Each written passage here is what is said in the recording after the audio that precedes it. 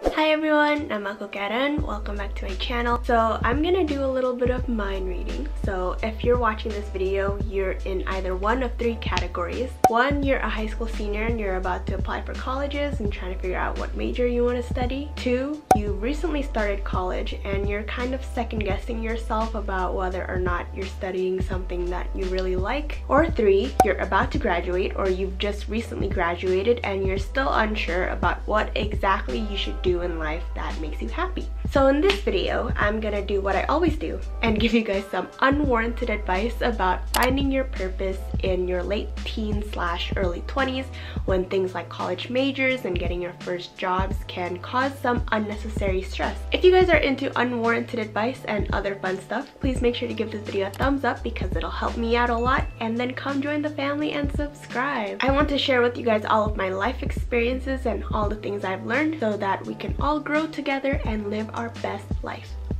Okay, without further ado, let's get started. So first, let's talk about how to find what you enjoy doing. The first thing that you should not do is take a BuzzFeed quiz because unfortunately, I don't think your favorite fall Starbucks drink correlates with what you want to do in life. The thing is, I think a lot of people, me included, think that there is a clear-cut answer to this question. Like there is this one thing that you're gonna enjoy for the rest of your life, and so finding what that one thing is like so vital for us because it's like a key that'll unlock the door to a life full of happiness. But there's this article that I read by Mark Manson. He's the author of this famous book called The Subtle Art of Not Giving a...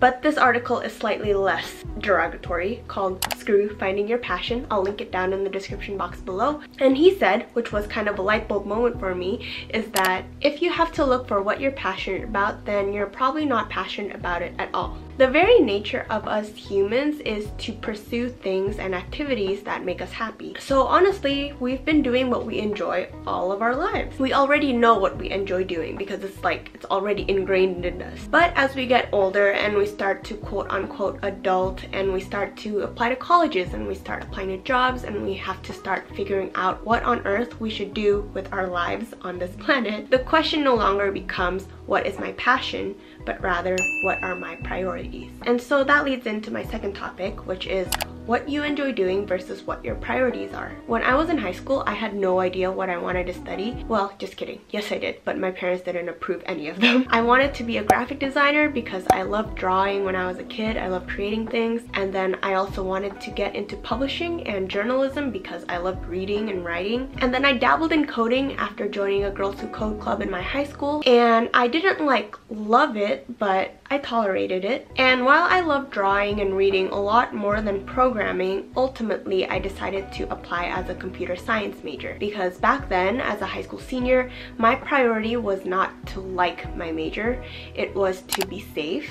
It was to pick what I thought would give me the most stable future, and honestly, it was kind of for clout. As a senior in high school, you don't really think straight. You're not the brightest in your life. Low-key, I went in as a computer science major because saying that you're gonna study CS at UC Berkeley is kind of a really big thing, which is so dumb. And these were my priorities because growing up in the Silicon Valley, computer science was a super common major, which made me fit in among my friends. My dad majored in CS, so it definitely had the parents' stamp of approval, and it made a decent amount of money, which meant I would be financially stable.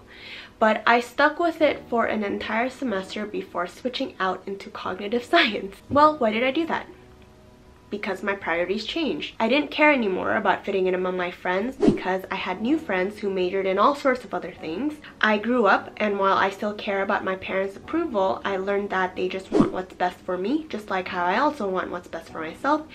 And I realized that there's a million different ways to make a decent amount of money other than slaving away at code, which really wasn't my thing. In fact, I learned that working with people and learning about people are my thing. But the key is that I wouldn't have known that had I not started with computer science in the first place. Priorities can change, and I think I said this in my previous video somewhere, but figuring out what you don't want to do is just as productive as figuring out what you do want to do. And I think this fact continues on even beyond your college years. I mean, I just graduated college and I'm still not 100% sure of what exactly it is that I want to do with my life. Similar to your passions, I think there is this misconception that everyone needs to have like this dream job, like this dream aspiration that they should continue to climb up the career ladder for, because there is just one goal that you need to achieve. And it's like vital that we should know what that is so we can continue to have like this sense of direction in our lives, and eventually once we attain our goal, we'll become successful,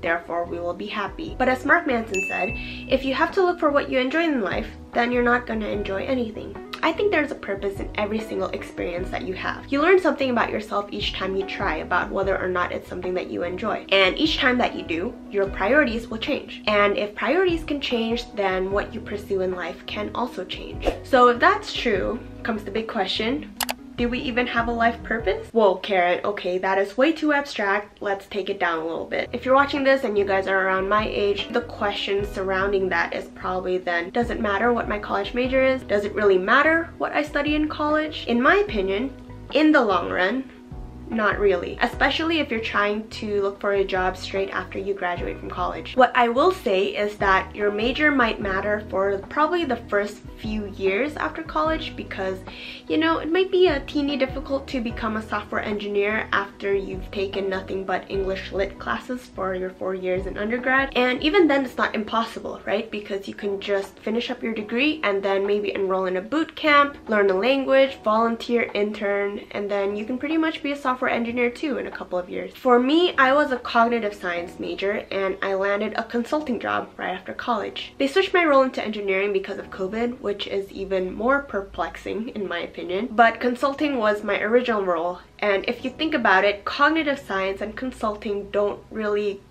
go together. But I was part of a tech consulting organization for 4 semesters when I was in college, and ultimately the work that we did with clients in those organizations were the things that I put in my resume, which is ultimately what employers see. I never really talked about anything that I learned in my cog sci major classes. I pretty much talked about all of the experiences that I had in my tech consulting org, and I used the interpersonal skills that I learned from networking opportunities in school. I definitely think that what's more important is the opportunities that you pursue and the network that you build, because ultimately that's where you get the real world experiences that, one, give you a taste of the full-time job so you know if you really like it or not, and two, you can put on your resume, which employers like to see. And then for all you seasoned college students out there, the more relevant question is, does your first job matter? I've only been at my first post-grad job for a couple of months now, so I am just learning about this just as much as you guys. But just to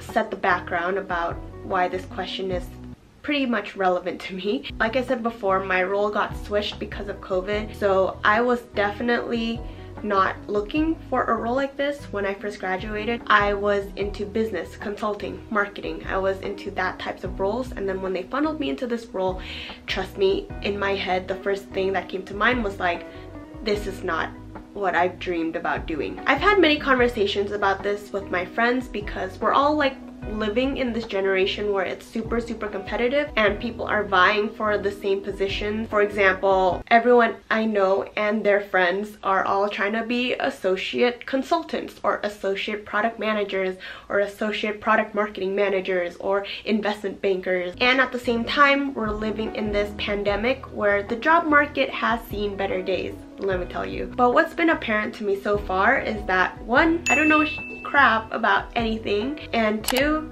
good managers are more important than you think. Let me explain. I realized that a lot of what you do in jobs after graduation has very little to do with the things that you get tested on in school. Either way, your first job is going to be an insane learning opportunity for you because, you know, you haven't really been exposed to it when you were at school. No matter if it's a role that you've dreamed about landing or not, there's always an opportunity to learn in every single role. This is going to be true no matter if it's a job that you've dreamed about landing or not, because in reality, we're all just newly fresh grads who have very limited experience about taking our textbook skills into the real world. Therefore, that is why I say good managers are important. They're the ones who will ultimately support internal mobility, meaning your growth within a company, and ultimately they're the ones who will guide you towards a career that you want, which is also something that I don't think we're expected to know yet as a fresh grad because we haven't really been working for that long. So TLDR, to answer the question, in my opinion,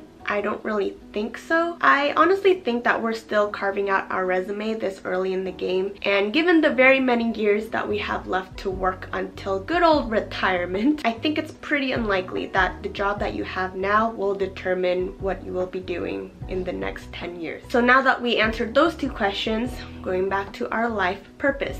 Do we have one then? Is there a single monumentous moment in our lives where we can say, yes, this is what I am meant to do and I am happy? I don't know if I can answer that question because truly I really don't know. But what I do believe is that we shouldn't busy ourselves trying to find it.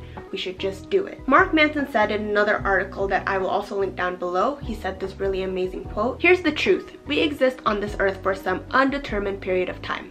During that time, we do things. Some of these things are important, some of them are unimportant. And those important things give our lives meaning and happiness. The unimportant ones basically just kill time."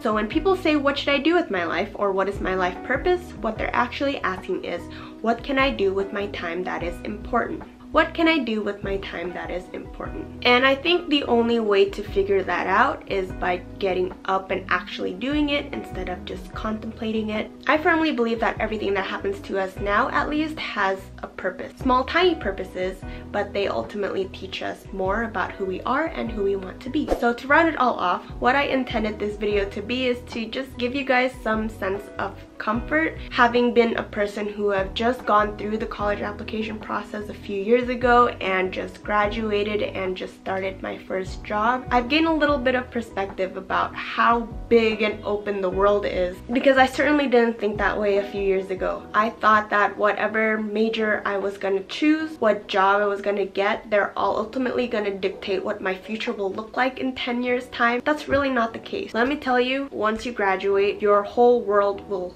open up so much to the point that it's low-key kind of overwhelming. So in a larger scale, what I'm trying to say is stop worrying so much, because in the end it's not really gonna matter. Okay, and that is all for this video. I hope whoever is watching out there that you guys are feeling a little bit more comforted about this stressful, tumultuous time in your lives. If you guys have any questions, as always, feel free to comment down below or DM me on Instagram, and I will see you guys in the next video. Thank you so much for watching. Bye! Your entire future— oh my gosh, my foot just fell asleep. Ow! I can't move my legs. This is what making videos are like, guys. Ow, this hurts. Okay, bye. Bye.